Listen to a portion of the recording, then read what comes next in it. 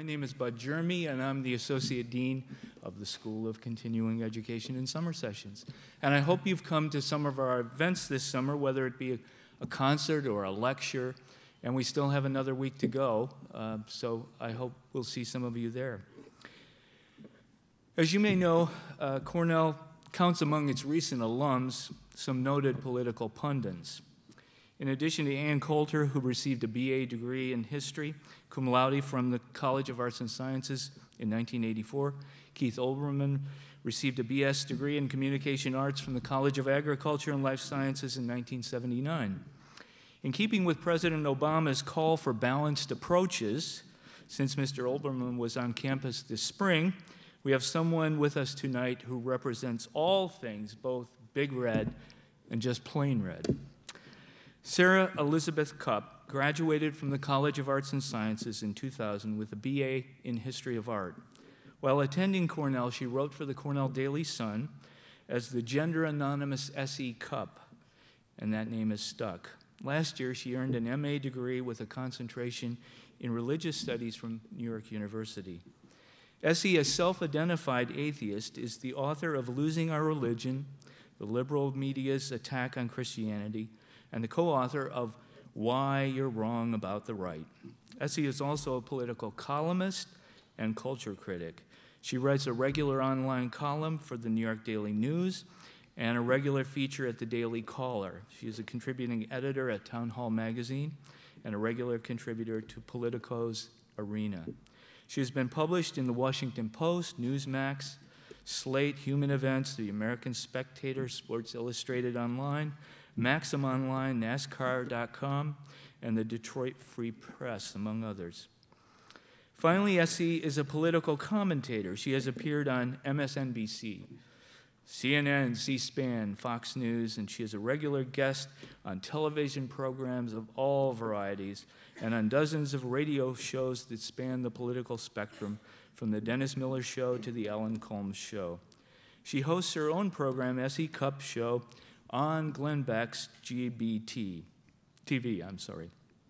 Born in California, she grew up primarily in Andover, Massachusetts, and she now lives in New York.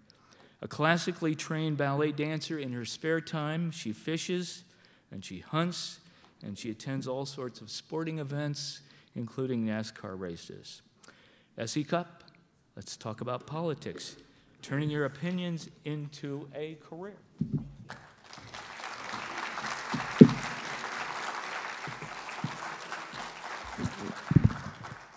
Hi. Thanks for coming and welcome. I understand there are some adults here taking adult classes. I can't imagine a more beautiful place to spend the summer.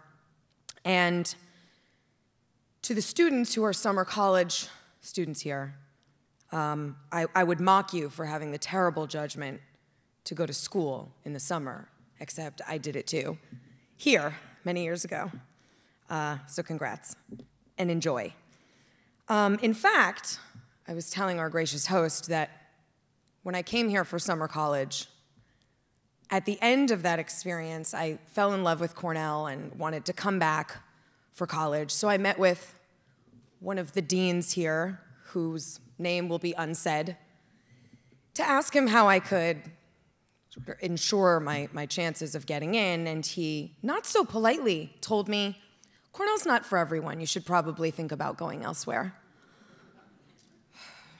I had a different opinion, clearly, and thus the topic of today's discussion. And I don't want to lecture at you too long, especially for those of you who are in school right now. I'm sure you get that all day. I really want to turn it over to your questions, but I will go through sort of the routes you can take toward becoming a pundit or a columnist or a professional opinion maker. There are 3 ways to become a pundit for television news. We'll start there.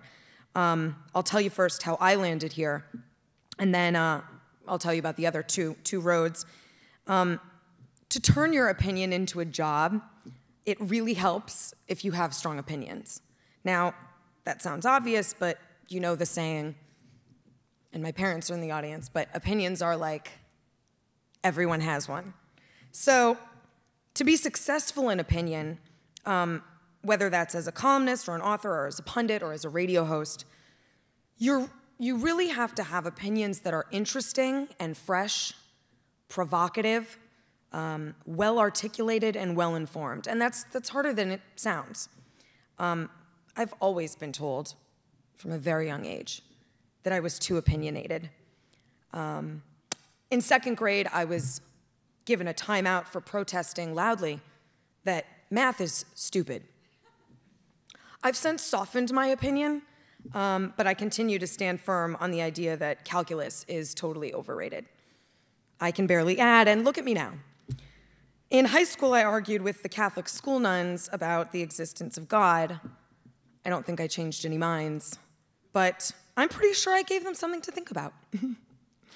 And in fact, when I got to college, I decided I'd make a career out of being opinionated by becoming an art critic. I was an art history major. I worked in publications at the Johnson Museum here. I wrote art reviews for the Cornell Daily Sun and eventually became the arts editor. I had fantasies that I would get a job at Art Forum and haunt the New York art galleries wearing discerning spectacles and making artists very nervous, writing scathing reviews about the guy who paints oversized phalluses, and throwing fabulous dinner parties that Mike Nichols would attend and the New Yorker would write about. It's easier said than done. Instead, I got a job at an online magazine called Drinks.com. And it's what it sounds like. I wrote about wine, beer, and liquor, and was sent to all the bars in Manhattan and on the Eastern Seaboard to write reviews. It was a pretty sweet job out of college. Not surprisingly, it folded in 4 months, so then I was sort of out on my own. And I started freelancing. I wrote for travel guides, like Fodor's Road Guides. I wrote for The Bond Buyer, which is a municipal bond daily newspaper, which was as terrible as it sounds. I had no business being there. And a couple other places, and eventually I got a job at the New York Times. I was not published. It was sort of a behind-the-scenes reference section. Basically what I did was I took the sports section every day, rewrote it so that it was shorter, into what we call an abstract, and then it goes into a reference guide so you could look it up by topic, by keyword. I did that for 8 years. And it was fun and a great opportunity, but I got antsy doing that. And so midway through, I decided I'd go to grad school at NYU, and I would start writing a book, which is the first way you can turn your opinion into a job. I was a nobody and a conservative, not exactly a literary agent's dream client. I had a co-author, and we relentlessly pursued literary agents, which is the process. You can't go directly to a publisher. We got terrible responses, not just rejections, but like hostile scoldings. I hope your teeth fall out. I would never work with Republican kids. You're swimming in the blood of the American children. Quotes. These are quotes. You'd think that giving away 15% of your money would be easier, but it wasn't. Finally, it took about 9 months, and finally we got a great agent who sold our book to Simon & Schuster in like 2 weeks, which was great. So we started promoting the book, did some radio, did some TV, and that was great. I wanted writing opportunities, so I pursued those. It's hard to get published if you've never been published before. Editors don't like to take chances on unknowns. They like to know they're not the first ones to try you out. So they're risk averse. It's hard getting published the first time. But I worked my tail off, turning no's into maybes. I'd get rejections, and I'd send my pieces all over the place every day and write editors back and ask again, and I was relentless. And you have to be. Finally, I started building my clips, and more importantly, my relationships with editors. And they like repeat business. They like professionalism and reliability, predictability. They want to be able to trust you to turn your pieces in on time with minimal errors, without emoticons, and that every time your pieces are going to sound like you. They like to know what they're about to get. My current editor at the Daily News, where I have a weekly column now, was one of the first editors I ever pitched to, and he said no dozens of times. But sure enough, when a woman named Sarah Palin hit the stage, and he found out that I was one of 3 writers who had ever heard of her, I wrote one of the first opinion pieces on Palin to appear in a New York paper. And he kept using me throughout the election, and then after the election was over, offered me my own column space. And of all the jobs I do, that's by far my favorite. As for television, I was doing a little TV around the book and afterward, and radio here and there, but as a generalist, it was up to me to find ways to prove to producers and bookers that I could be relevant week after week. Experts on various fields have specific stories they'll be called in for. So terrorism experts, foreign policy experts. I remember I was at Fox once, and it was around the time that there was a lot of Somali pirate activity. And I saw a booker get on the phone, and we need a pirate expert. Does anybody know a pirate guy? And in fact, I did. He went to Cornell. I recommended him. He came in and for 2 weeks had like the best 2 weeks of his life talking about pirates. So, you know, people like John Bolton, for example, get called to talk about foreign policy. And he knows he's not going to be called to talk about Snooki, you know, or Tiger Woods. I don't have that luxury. I'm a generalist, so 1 week it's Snooki, the next week it's Anthony Weiner. Now it's the debt. And I'm interviewing Eric Cantor and Paul Ryan, and it's a little of everything. But being a generalist, this is something you should think about, is good and bad. You get lots of work and exposure because you're not just talking about one thing. I've done almost every show on every network. And it's exciting. It's never dull because you basically get to talk about anything you want. The downside is I spend about half my day watching the news and reading newspapers and magazines and blogs just to keep up with everything that's going on. It's hard work, and frankly, when I go on vacation, it's easier to just keep up with everything rather than come home and have to download on like a week of stuff that I missed. And it's not just news stories. I have to watch what people are saying about those news stories too. So that's a huge part of my job, and if you're an expert on something, you can sort of filter out the stories you don't really need to pay attention to. I doubt John Bolton is following what's going on with Snooki, the Jersey Shore, which is very nice for him. And so I could be called to comment on anything, anytime. And you gotta be ready, and when you're starting out especially, you always wanna be able to say yes. I think in the first 2 years of doing this, I didn't say no once to anything. You want to do this radio? You want to do this TV? You want to write about this? Yes, the answer is always yes. So it's a lot of work being a generalist, but fun. What was particularly helpful for me in keeping myself on producers' and bookers' minds when I was starting out, and this is sort of an inside tip here, was keeping a thorough email list of all of the media contacts that I met. Whether I thought I was going to work with them again or not, I put them all on an email list. And when I got writing jobs, I sent everyone on that list the column I had just written so that they knew when they were going to book stories or book a segment or book a guest, I was talking about that. And if they wanted me for a guest, they knew what I was talking about and they knew what I thought about it already. So I basically did their job for them. They didn't even have to pick up the phone. And that was a really good way to get into producers and bookers' Rolodex. They don't have to ask what I'm working on. I send it to them. And sometimes they just need to fill a block, and they don't know what the story is going to be, but they see that I'm writing about something, and maybe like, oh, great, come on in and talk about it. We need to fill time. So it's really helpful. In the beginning, I felt really obnoxious and self-promotional, sending them all of this stuff, but trust me, they really appreciate it. It makes their job a lot easier. And if you have any interest in being a pundit or a columnist, you have to get used to being self-promotional because no one's going to promote you for you. You have to do it, especially when you're starting out. So over time, I built a reputation, not as someone who is particularly brilliant, although I like to think I am, but as someone who was professional and easy to work with. And let me tell you, in this business, that goes a really long way.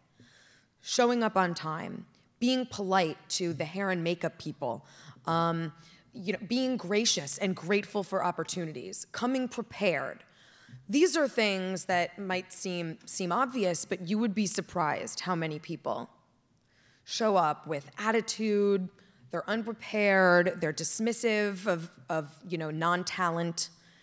That's a really quick way to end your career in a heartbeat in this business. So there is a personal side, and frankly, we're not all Paul Krugman and Charles Krauthammer. Sometimes we need to bring some charm to get asked back. So these are things to keep in mind. It is still a people business, as much as everything's online and as fast-paced as the media is. It's still a people business. They appreciate courtesy. So for 2 years, I hustled. Said yes to everyone, pushed my writing around, promoted the hell out of my writing on Facebook and Twitter and everywhere else I could.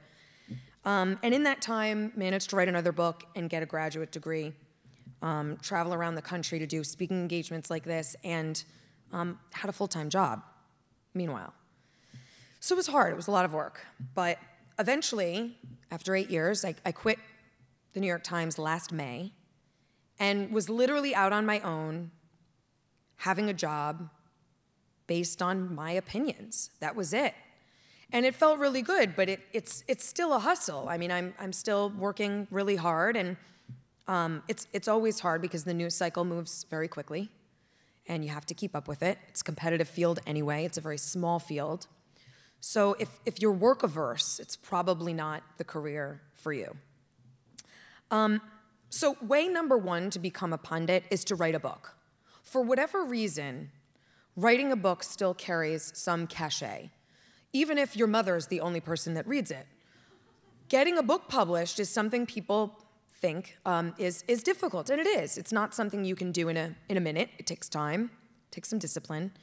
So when a producer or an editor sees published author after your name, for whatever reason, it carries some weight. They like to know that you've been tested, you can write long form. So write a book, start promoting it, and that's one sort of, I won't say quick, but quick-ish way into the business, especially if you can write about something super timely, provocative, and opinion-based. I'm not talking about sort of an academic kind of book. That's not easy. If you write good opinion, and it's about something people care about, that's one way in. The other two ways you can become an opinion professional. One, and we talked about this a little bit, become an expert in something. Go into the field in your area of interest, pirates, maybe. Get some experience, get published academically or in mass market, and be the guy who everyone calls when there's a tsunami, or an Indonesian coup, or a drop in consumer spending, or a malaria outbreak in the Sudan, whatever it is. And the more specific you can get, the better, because then you're not competing against other pirate guys and tsunami guys and Indonesia coup guys. You can corner the pirate market or the Indonesian coup market. Now, this requires some time and energy, obviously. So make sure it's something you want to spend the rest of your life talking about. And then the job is to make your specialty relevant even when it's not. So if your area is Hasidism, for example, how can you tie that to whatever's happening in the news? How is the economy and the unemployment affecting Hasidic communities in America? How are Orthodox Jews going to vote in 2012? How is the war in Libya impacting Jews in America? I mean, you can't wait for your specialty to come up. You have to find ways to make it relevant all the time. And tying your opinion into something that's going on in the news is an art all to itself. And you get good at it once you do it enough, but that's a huge part of this job.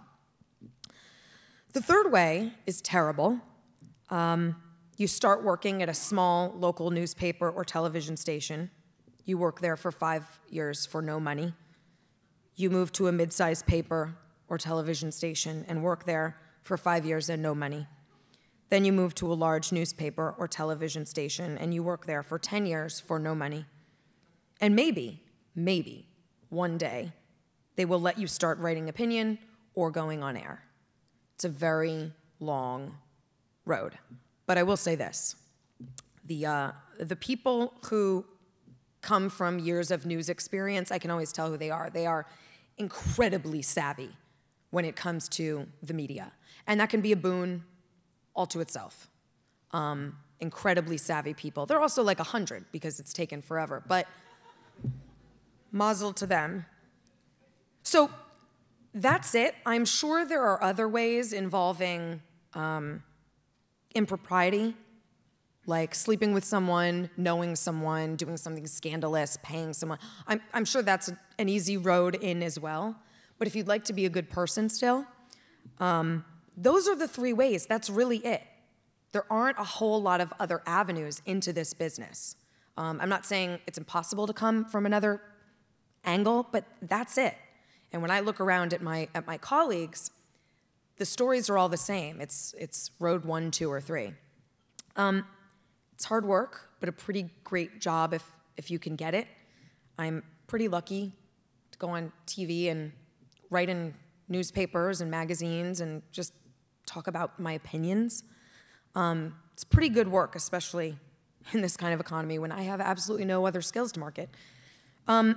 But you should keep in mind that a lot of work goes into a 5-minute television hit, or hosting a 3-hour radio show, or writing a book, or writing a 700-word column. It's a lot of work, and it has to come from sort of a breadth of experience and knowledge. And you have to be very sure of your opinions because you are going to be treated badly for them by lots of people, not just fans and haters, but other writers, editors. I mean, it's not always a polite business, even if you are nice and polite yourself. So that's my shtick. I want to turn now to your questions. Spoke a little generally because I know people probably have very specific interests here, and I don't want to leave anyone out. So ask me your questions, and hopefully I can give you some good, specific, personal answers and advice. Yes, sir. We all know that you can browse forever, and where did the day go? So how do you target your sources Yeah. to make sure they really give you something of value? That's such a great question. And consuming news, especially when you do it for a living, becomes something of a science. And you have to get good at it, because you're right, there is so much out there. There are pretty good news aggregators, and you're going to laugh, but Twitter is one of them. When I can target and pre-select the writers that I want to follow and the magazines and newspapers and television networks that I want to follow, and I'm just looking at their headlines, well, then I pretty much have customized my news experience. That's been really helpful. But you have to know what you're looking for. So you have to know the voices you want to hear, the topics you want to hear. And I read left and right.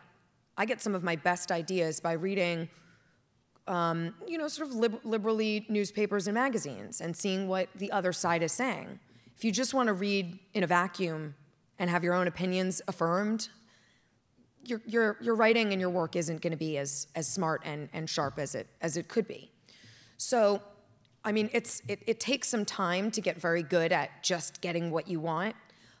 But over time, once you get the hang of it and you know what you're looking for and you have success with going back to certain sites all the time, then you just start making your list and it becomes something manageable. So you're not spending 4 hours just browsing the web sort of haphazardly. Yes, sir? In the introduction, in your comments, you didn't mention NPR or PBS. Mm-hmm. Have you appeared on NPR or PBS? And if so, do they treat you the same way The question was, have I appeared on NPR or PBS, and how have they treated me? I have. And I gotta say, I mean, I do a lot of liberal TV and radio. Oh, really? You know, everyone from Bill Maher to the Joy Behar Show, Larry King, Alan Combs. I do MSNBC. I mean, I'll go anywhere as long as they're nice to me. And I gotta tell you, generally they are. I mean, Joy Behar, as much as I disagree with her, is so sweet to me. Bill Maher is great to me. I don't mind disagreeing with people. I don't even mind heated conversations on air, but in the green room, I don't want to be treated like, you know, persona non grata. You invited me, I'm coming here. Be nice to me.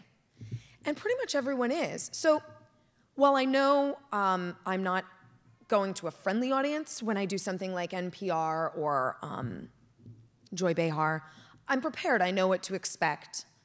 And I adapt according to my surroundings. But I think people that only do comfortable media are A, preaching to the choir and really missing an opportunity to reach a new audience, and B, a little lazy. I mean, it keeps me on my toes to do those other outlets.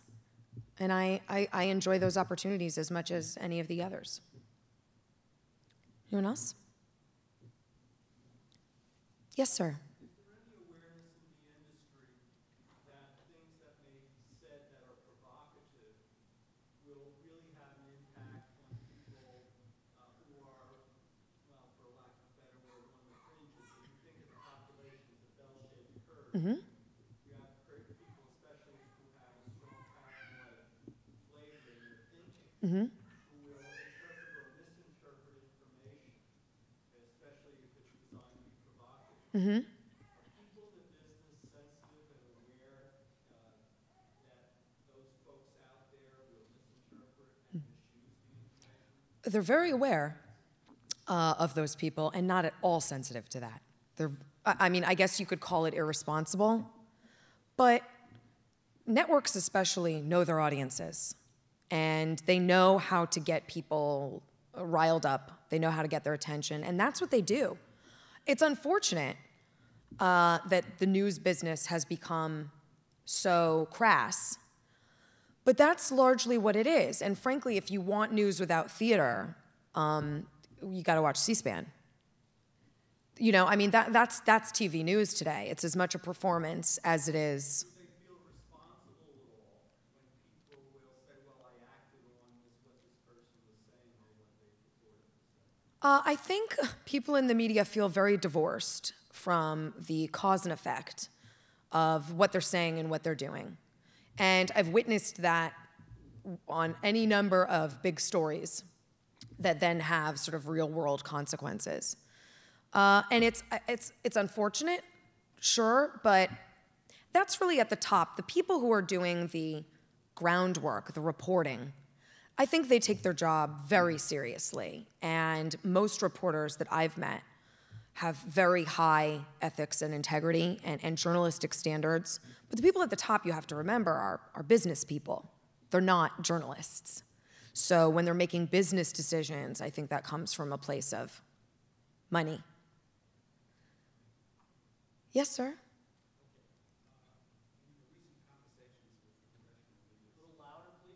I'll repeat it.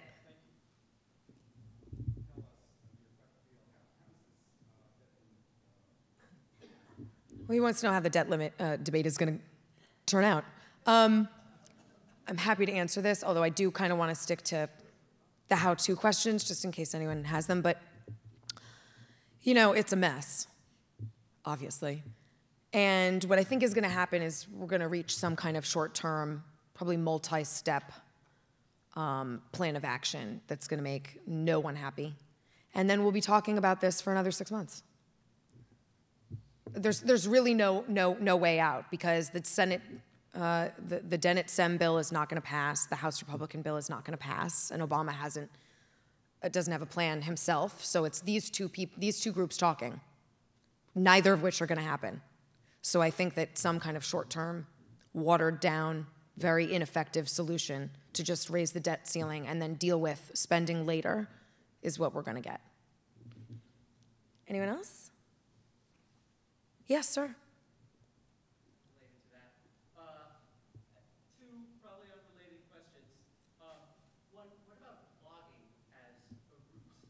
Yeah. There's been this development in blogging. Yeah. And there are people who are bloggers, primarily, maybe most or all, whose name I can think of have written books, but blogging seems to be their métier, so I wonder what your experience of that is. And number two question, I just wonder whether in your perception, you've had an advantage in your route to pundithood by coming from the right. Did everyone hear that? No. Two-part question. The first is, what about blogging as a road to punditry? And you're right, blogging has become somewhat more establishment, but it's hard. There's a lot of bloggers. There's a lot of people occupying that space because, frankly, it's very easy to occupy that space. You can do it in your pajamas. And, well, right. Well, right. And you don't have to have an editor. So while it can be, if you're very good at anything, you can make it happen. But you have to be really good at that. Saying something new, saying it well, really latching on to a moment in time to then sort of vault into the world of book writing and newspaper writing and magazine writing and doing television. And people have done that. But out of the population of bloggers, it's very few people. So it's absolutely a route. But there are some editors and producers who will look down on blogging as a legitimate road into sort of mainstream news. There's so many new media outlets out there, though. If that's what you want to do and that's the space you're comfortable in, you can absolutely find a way to get published and get, into broadcast media. The second part of your question was, did I have an easier time getting into punditry coming from the right? Yeah, I think there was a lot going into it. I was young, I was a woman, and I was Republican, and I lived in New York City. I mean, it was, people found that interesting for whatever reason. Fine. I didn't make it up, it's true. So I think that hook, especially when I wrote the first book, which was a political book, dispelling the myths about conservatism, I think some people found that probably interesting more than, some old white guy with gray hair. That's a little bit more predictable in that space. But there are very few of us in media compared to, media it's a liberal place, and I've worked at liberal publications and media outlets and fine places to work. So there are fewer of us. That probably works to our advantage some of the time, and some of the time it makes it a little tricky. There are certain outlets that like to have a resident conservative. There are other outlets who want them gone, completely gone, not represented at all. So you just have to learn who your friends are and who are not your friends. Anyone else? Yes, sir. A question about number two, and becoming an expert. Yeah. So Yeah. how do you become an expert? Let's say you get your PhD Yep. in the field. Yep. How do you then go to getting the phone call and always being that guy? Well, if you come academically, it's easier because you're publishing anyway in journals and stuff like that. So you have physical material to show someone. And then it's a matter of, okay, I'm going to take this academic paper I just wrote, or this position paper I just wrote, and I'm going to turn it into something more mass market, a column that would then go into a newspaper or a magazine. And you have to know your outlet. And great piece of advice, Writer's Market is the best book you could get. It gives you, and they new every year, and it's a list of editors at all the publications, large and small, what they want, what they expect, how to submit. So then you'd turn your academic writing into something a little bit more mass market, you'd submit it, and you'd keep doing that until you get published. Once you get published a few times, then you build a reputation as the guy that always writes about this. And then it's up to you to self-promote. So getting published once is great, but not if no one hears about it, not if you don't tell anyone. So editors love self-promotional writers because they don't have to promote their writers at all. They know I'm going to do it for them. So when I have my daily news column every Wednesday, I put it on Twitter, I put it on Facebook, I send it out to my mass mailing list. I talk about it on television, I talk about it on the radio, they love it. An editor loves that. So it's up to you then, once you get some clips and you get published, to alert the media, literally. I just wrote about this, it's really timely. You know, I'm be happy to talk about X, Y, and Z. Here's my background, I'm an expert in this field. And then it becomes a matter of, like I said, keeping your area of interest relevant through the changing news cycle. You might have to wait a little longer than a generalist would in between those hits, but it's really up to you to keep, you know, your area of interest on people's minds and tie it into what's going on today. But if you're good on television, professional, punctual, prepared, you write well, you're someone that people would want to work with, especially if you have interesting things to say about a very specific topic. Sir? Public figures are well known for having ghostwriters. Are there any ghostwriters in the media? Oh yeah, I mean, there's a whole business of it. In fact, I have a close friend who runs a firm that just does ghostwriting for politicians, for the op-eds that they place, the books that they write, the speeches they give. So that's very common. It's not common for like columnists to have ghostwriters. That would sort of defeat the purpose. But it's certainly common in politics that, and I've been approached to ghostwrite books. It's not what I do, but that happens all the time. Yeah. Yes, sir? So you've been talking about the, for want of a better word, pragmatics of establishing a successful career. Yep. In punditry. And I'm impressed with your pragmatism. And it seems that this audience is quite interested in the inner workings of establishing and maintaining a career. Mm-hmm. I find that very interesting. I'm also interested in how values and priorities and thoughts and discussions about what ends justify what means Mm-hmm. play in one's thoughts about a career. And I think you touched on that because after establishing the three main points of how to succeed, you also said that there are ways that involve some impropriety. Right. The 3 points are pretty much it for the hybrid. Right. So you also made a statement, this will come together, I promise. I'm not worried. Take your time. You also made a statement in response to a question that people in the media, please correct this if I got it wrong. Sure. I think you said people in the media feel quite divorced from what they're saying and its effect. Mm-hmm. And you think that that's unfortunate. Mm-hmm. So I did not know about your career until I saw advertising of this talk. Mm-hmm. And I was very intrigued, so I did some reading, Mm-hmm. which unfortunately is incomplete. Mhm. But one of the things that I found was your diary on the Daily Call, Mhm. which is an online publication. Right. And in your first entry to that, and this is not for your sake, but for the audience, Sure. there is some interesting statements here, and forgive me for just reading a couple of them. This Cupp says, in addition to being a misanthrope, you should know I don't care much for other living things either. Mm-hmm. I don't really care that polar bears may not live to see the birth of my great-grandkids, Uh-huh. or that I just shot a deer with my 12 gauge. Mm-hmm. Since it will make for really tasty jerky, and I probably just prevented 14 future car accidents. Uh-huh. I'd fish every trout out of the Housatonic River if they let me, and grill them up with some lemon and dill. Mm-hmm. Catch and release is for wimps. Nature's bounty is mine for the taking. Uh-huh. So-called environment doesn't really tug at my heartstrings either. I'll use as much water as comes out of my faucet, kill enough trees to TP the White House, and burn enough electricity to power the Magic Kingdom simply because you insist doing so would make me a bad person. Yeah. And it goes on for a little bit. Yeah. As I was reading this, I thought, wow, that's What a terrible person. provocative. Yeah. It's also satire, and that should be pointed out.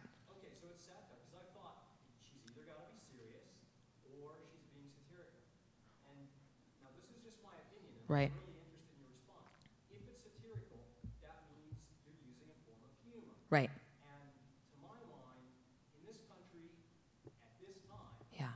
there are a lot of thoughtful, politically conservative, and morally conservative people. Right. And I would bet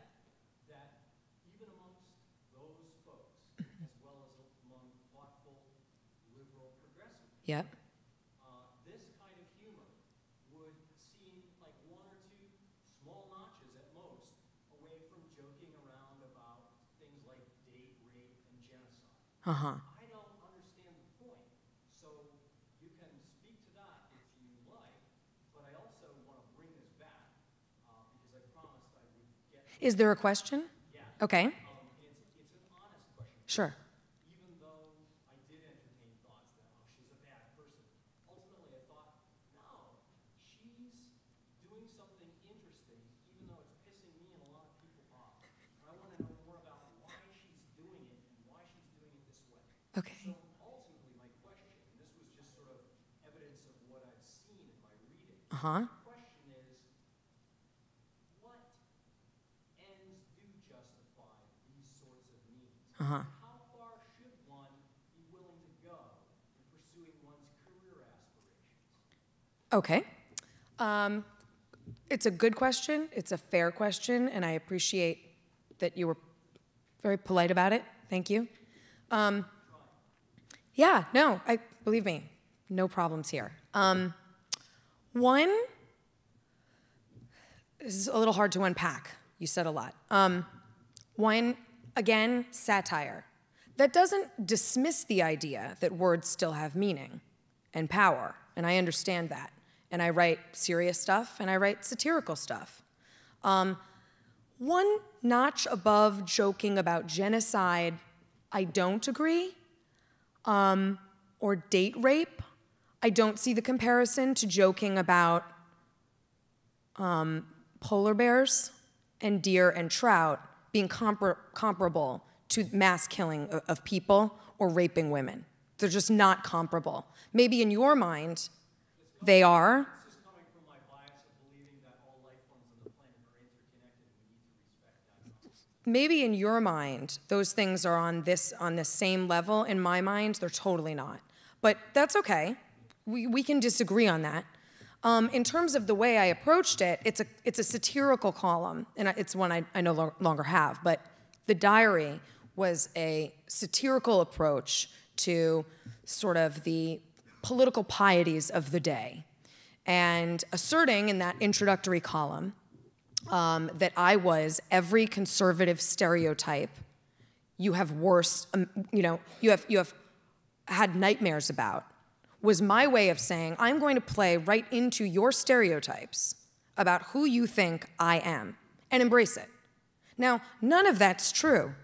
None of that is true. Yes, I hunt deer. I don't relish killing deer. That's not what it's about for me.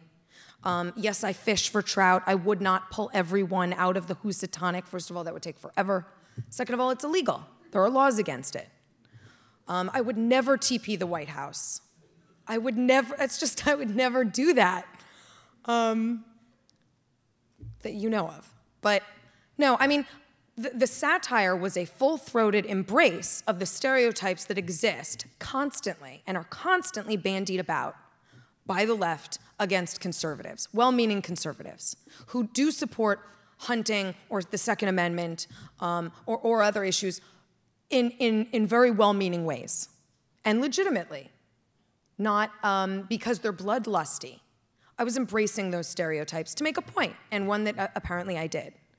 So there are absolutely different ways to come at opinion writing, and if you find that you have a good grasp of humor, then it's great that you can use that. If you don't, if you're Krauthammer, who's brilliant, not that funny in his writing. He can be funny when he's at the table.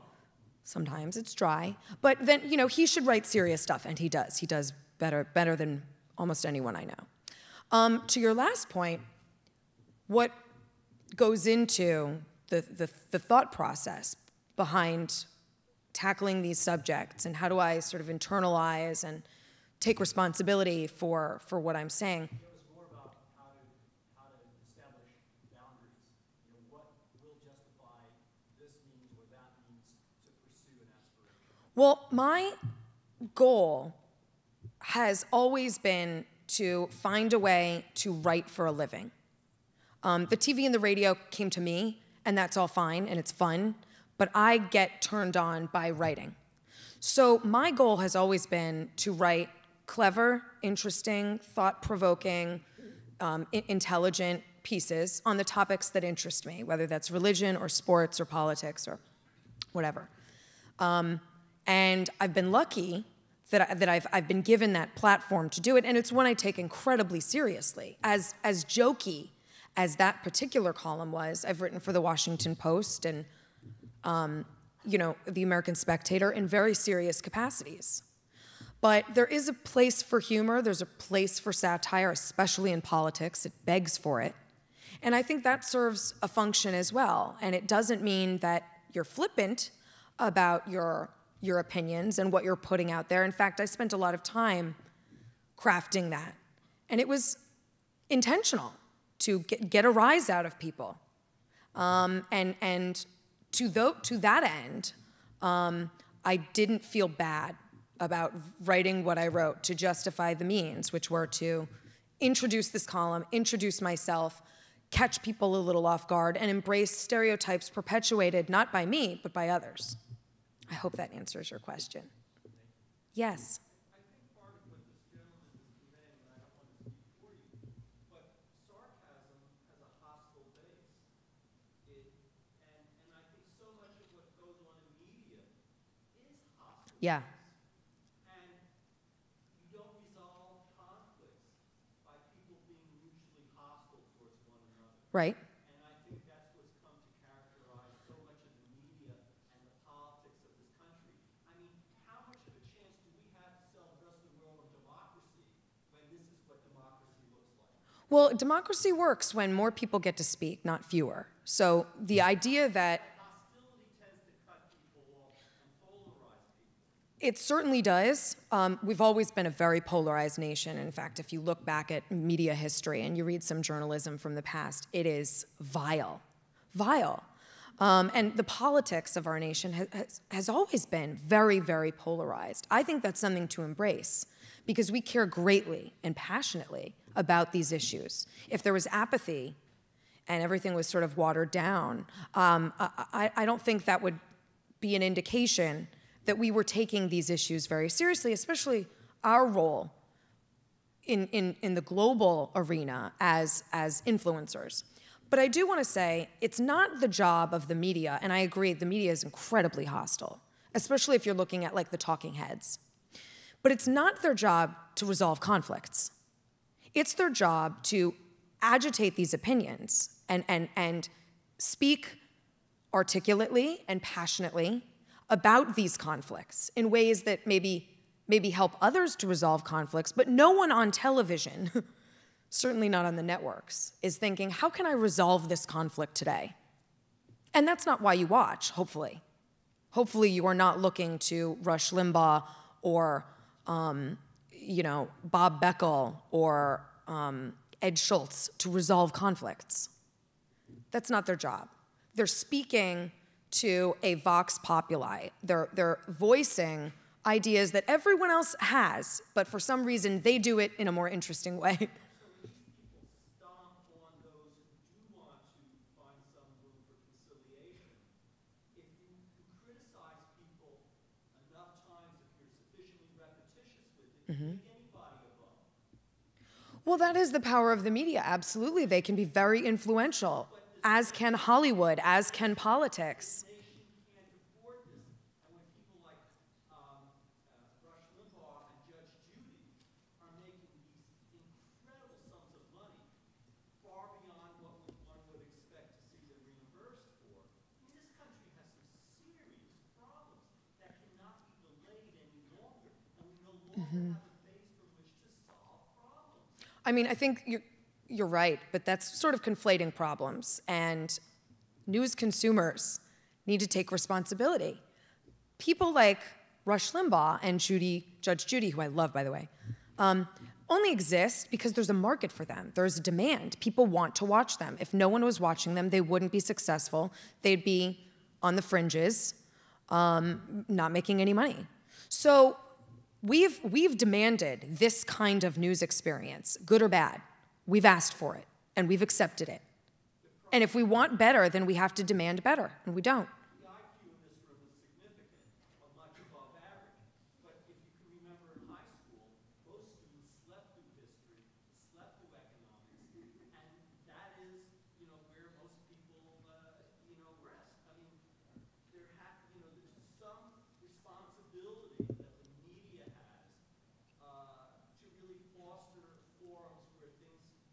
Well, the media does. There are media outlets that do, and I'll get to your question, I'm sorry.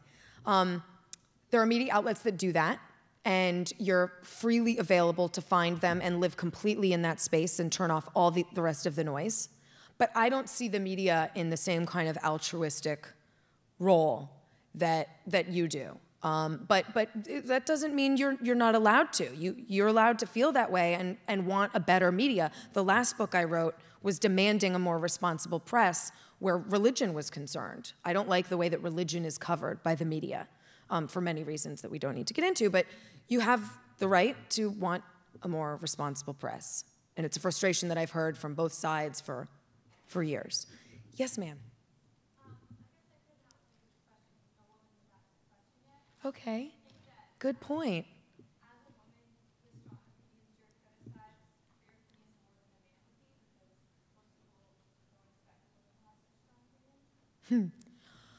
Well, the question was, do I get, there's more criticism as a woman expressing strong opinions, are women met with more hostility because they're women, expressing strong opinions? I haven't experienced that. I get just as much hate mail as Sean Hannity does. I don't, actually that's a lie, he gets way more. But I get plenty. And I really haven't found that. I've found certain criticisms from other people to be sexist in the content, but I haven't found that because I'm a woman, I get targeted, or I really haven't found that. And I hate playing identity politics because, frankly, it's a lot harder these days to be an old white guy and get a job on television than it is to be a young, cute, blonde girl and get a job on television. They face different hurdles. So it's hard regardless. It's a hard industry. It's competitive and it's limiting. So I think regardless, you just have to work hard for it and prove that you're smart and prepared and professional and all of those things. You're gonna get hostility for any number of reasons. I haven't felt that particular threat. Anyone else? Sir? I recently heard you on the Ron and Fez show discussing your book about religion. Okay. And I mean, he's a great interview. Mm-hmm. But the rest of the show, it's a little controversial. I might enjoy it, but I wonder if you ever would say no. Yes. What was your process in saying yes to the Ron and Fez show? And would you ever say no to Howard Stern? I mean, it's sort of No. I would not say no to Howard Stern, but I do have standards if you're asking. It's funny because this past April Fool's, I'm working for Glenn Beck, which we won't go into, but I'm working for Glenn Beck, and this past April Fool's, I was coming from a job and coming back into the studio, and I tweeted as a joke, just came from my Maxim photo shoot, hope Glenn and my mom aren't too upset. Now, it was April Fool's. I didn't expect anyone to believe this. I walk into the office, people did. I walk into the office, and Glenn knew I was joking, but was like really excited about it. And he was like, you should really do it. And I was like, stop exploiting me to my face. And then he wanted to like run with it on the air. So we did a bit on the air about it, where he acted indignant and very upset with me. And I acted sort of like, what, it's my body. I can do what I want. Which was a joke. We did it on the air for like 20 minutes. He loved it. And then afterwards said, if you ever want to do that, you can. I said, I have a father. I would not do that. GQ, on the other hand, I might consider, but that's totally different. No, I do have standards, and I've done some of the, like Opie and Anthony. I've done those shows. It's entirely up to me how far I want to go. I mean, they can ask a disgusting, terrible question. I can either leave, I can not answer it, I can answer it diplomatically, or I can go for it. And it's a decision I make all the time, but it's a decision I make regardless of whether I'm with some raunchy host or I'm with a, liberal host or a crazy conservative host. Those are decisions you make all the time in radio and television and when you're on the spot. about how you want to comport yourself and handle yourself. And if you set the tone, I don't get asked a lot of gross questions because I don't, you know, I'm not open for that, and most people know that. Can I ask one follow-up? Yes. Is it ever too late to start this process? I know. No. Well, they're young enough to be my neighbor, or my child. Is it ever too late? It is not too late. This is not an entirely young person's business. I mean, look at all of the people occupying the single chair on MSNBC or Fox or CNN. Larry King was literally like 300 years old. I think I once asked him, what was it like interviewing Charlemagne? He didn't get it, obviously. It's, you know, the media at least still respects some seasoning, you know, having some experience. I mean, they'll put young reporters out there and on-camera people, and pundits can be young, but no, there's still absolutely an opportunity to do this at any age, especially print. I mean, if you can write and you can be provocative and interesting and fresh, it doesn't really matter. In fact, when I started in writing and had no TV, you know, and people didn't know how old I was or what I looked like, most people thought I was a dude because of my name. So there's no, I mean, print journalism, there's still sort of a veil, which is why I wanted to go into it. I wanted to be anonymous. It's out the window. But for TV and radio too, I mean, as long as you're saying something interesting and you're saying it well, I mean, look at the people that are on. There are 100, half of them. So don't be discouraged or feel like this is something I can't start now. You absolutely can. Yes, ma'am.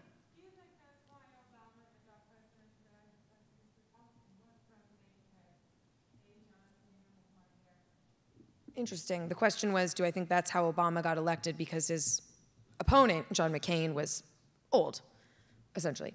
Obama was elected for many reasons. We had a very unpopular president. We were in 2 unpopular wars.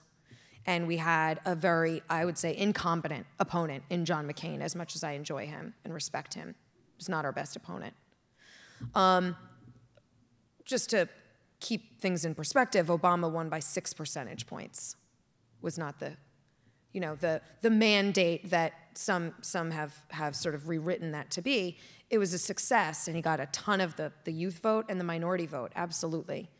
I don't know that John McCain's age was the only reason. It was probably a factor, but I think there were a lot of reasons why Obama won. One more. Okay. Okay. You live in New York City? I do. Okay.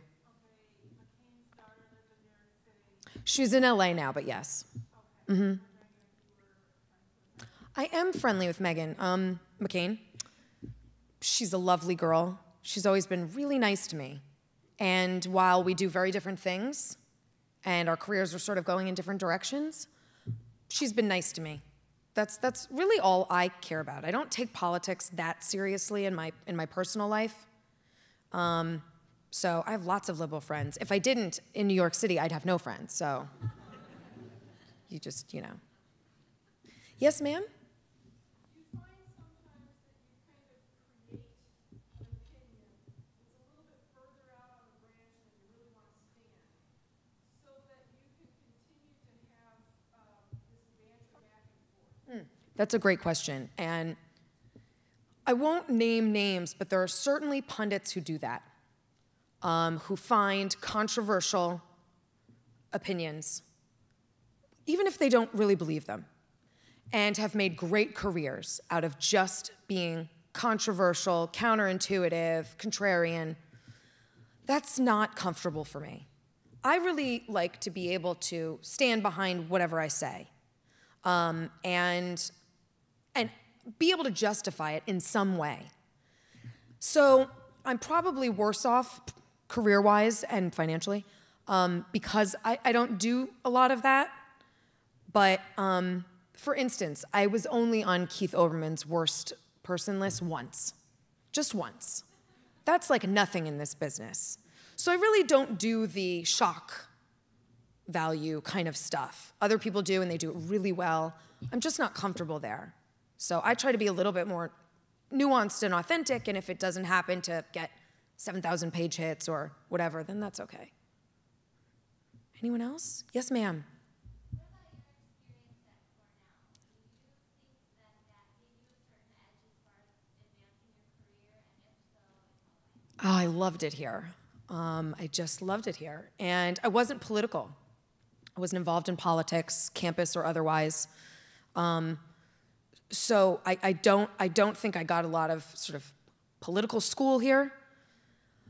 But I certainly refined my writing, both at the paper and in classes, absolutely. And I mean, I just loved everything about it here. I loved everything. I made friends that I've had now for 15 years, and was just talking to Bud here about maybe coming back for a PhD. I mean, I would move here if there was a job for me to do. But I really think when it comes to this kind of work, you don't learn a lot in school. And that's not to say that school can't be valuable, but this really is an on-the-job or in-the-field kind of learning experience. You know, I've learned how to adjust myself for the audience that I'm going to be speaking to or writing to. You can't learn that in school. That said, I did not take any journalism classes, and I didn't go to J school. So I can't tell you if that would have been helpful. I don't know. The people I talked to largely say it was a waste of time, but maybe not for everyone. I'm sure classes are helpful to some people in this business, but for me it's been largely intuitive and hard work. Anyone else? Yes, sir. I noticed that you said people in media are divorced from the real world. I'm pretty interested in that. Well, I didn't say from the real world. And when I was talking about people in media, I meant media, the business, are sort of divorced from the opinions that they're putting out there, yeah. So are you implying that they don't have to bear the social responsibility burden, or it is their social responsibility? Often they don't, but sometimes they do. I mean, if you look at what's happening with News of the World, this is a case where a media magnate is bearing responsibility, or, I mean, we'll see what happens with him, but at least there's the appearance of, you know, sort of, I don't know, being held responsible, for actions that his business took, with or without his knowledge. I'm not privy to that, but sometimes there is social responsibility. Sometimes there is judgment for terrible decisions. And I don't know a single journalist who would say that what happened at News of the World was acceptable. That's not journalism. What they were doing was not journalism. So, I mean, you saw that with Jason Blair at the New York Times. You saw that with Stephen Glass, which, by the way, if you haven't seen Shattered Glass, it's a great movie about plagiarism at a magazine. There are repercussions, not often enough, but there are. And as much as I don't want to talk about WikiLeaks because I don't view them as a journalism outfit. There are organizations, watchdogs, media watchdogs, that try to hold the media responsible, both for accuracy and responsibility and civility, and there are those engines out there. Again, not entirely enough, and I do a lot of reporting on the media and the business of the media, and I'd like to see more of that, but it does exist. Anyone else? Yes, sir? What does one get paid for appearing on, let's say, a TV panel show or a 30-minute interview by Glenn Beck? I'm so glad you asked that. Nothing. Nothing. Nothing. How much does one get paid for doing a television panel or a half-an-hour interview with Glenn Beck? Nothing. There are contributors at all of the networks, MSNBC, CNN, Fox. They have contracts. They are contracted pundits who have a year-long or 2 or 3 year-long contract. Usually they have other jobs because they're not large contracts. But people who are not contributors and who do all the networks, like me, get paid nothing. Nothing. The honor is entirely mine. I mean, it's something you do. I do it to support the writing. It's great exposure for my writing because every time I go on television, underneath my name, it's called a chyron. It says S.E. Cupp, daily news, or S.E. Cupp Townhall editor, or S.E. Cupp author of whichever book. That's why I do it. It's not for the money. But the Sean Hannitys and the Glenn Becks, they have multi-million-dollar contracts, but they're not, occasional pundits. That's their job. So do not go into this if you are expecting to become a millionaire. Doesn't happen. Doesn't happen. And that's everyone. You just do it for free. And it actually weeds a lot of people out because they start doing it and they think, okay, when am I going to get paid? And then they run into the, head production office at Fox or CNN and they say, I need money for this. And they say, there's the door. Go ahead. It's just not done that way, unfortunately. Anyone else? Oh, yes. Yeah, so I guess I want to ask about the liberal media. This question reminded me,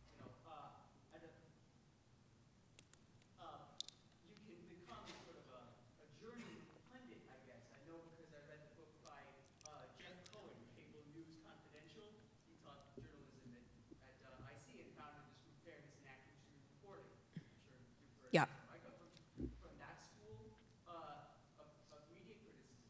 So I wanted to ask you whether, in your perception, we have a more liberal media space than, say, before MSNBC, whether you believe that's made a significant difference in just the media, the media ecology of 2011. I think the media, while the media as an industry is very liberal, it just is. There are a lot of conservative media outlets. They do very well. Fox News is making a ton of money. There are, talk radio is almost entirely conservative, the successful ones anyway. There's a lot of online media for conservative media. So there's plenty of space for everyone. But as a discipline and an industry, it's a liberal field. It just is.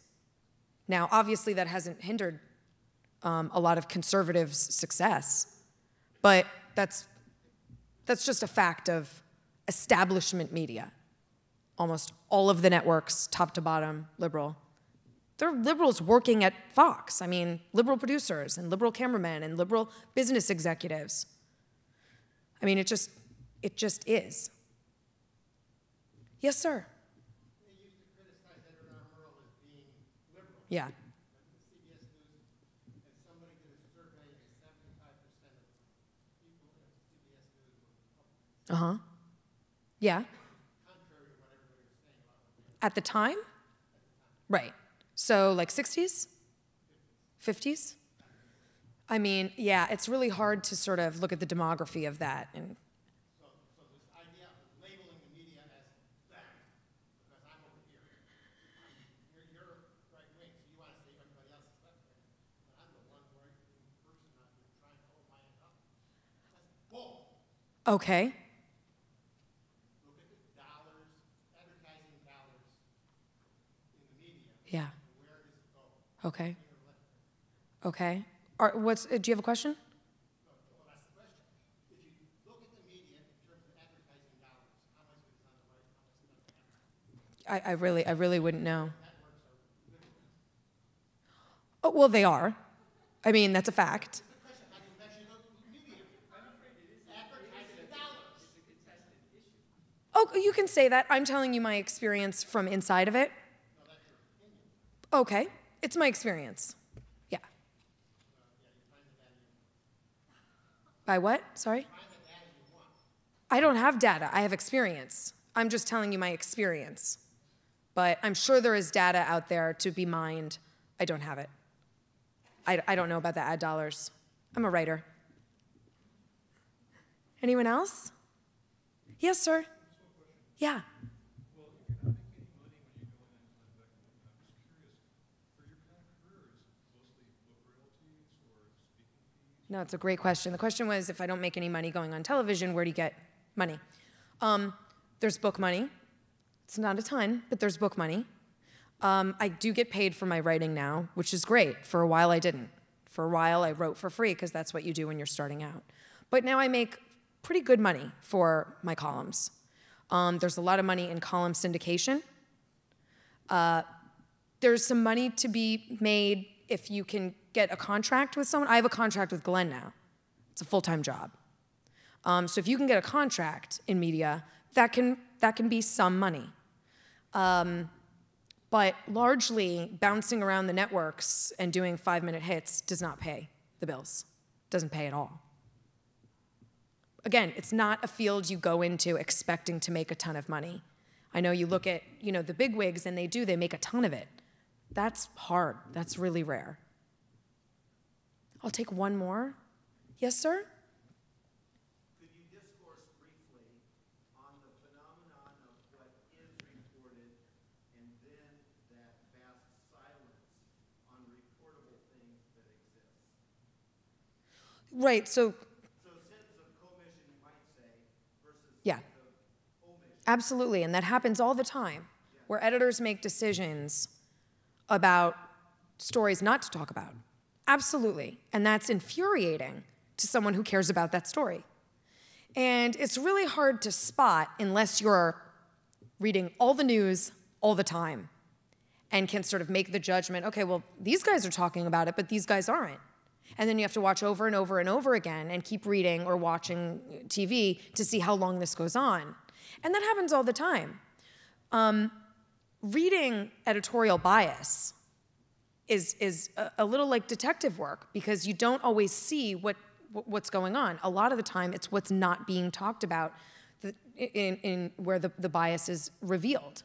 You have to be very skilled as a news consumer these days. You have to be a detective if you really want to get straight stories. It's hard. I mean, not just me, all of us. We all are in that position. And I would hope, and I guess this is a parting statement, that we can all, as news consumers, take a little bit more responsibility for the way we digest news as well, instead of just pointing at the media and saying, well, they're doing a terrible job. Most of the time, they are. But instead of just pointing at them and saying, you should be doing this differently, you're terrible people, I mean, we have to be better news consumers too, and more diligent and responsible about the way we watch television, the way we read, the way we go online, the way we listen to the radio, and all of that. So I hope this has been helpful. And any of you wishing to enter this field, I wish you all the luck in the world. It's incredibly rewarding. It's hard work, but I could not be happier. And I hope to see some of your names and faces in the news. Thanks for coming.